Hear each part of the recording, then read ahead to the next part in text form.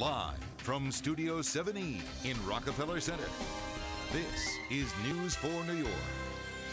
All right, well, this is perfect timing for this next segment. With winter well underway, we've all felt it. The dry skin, chapped lips, maybe some cracked hands.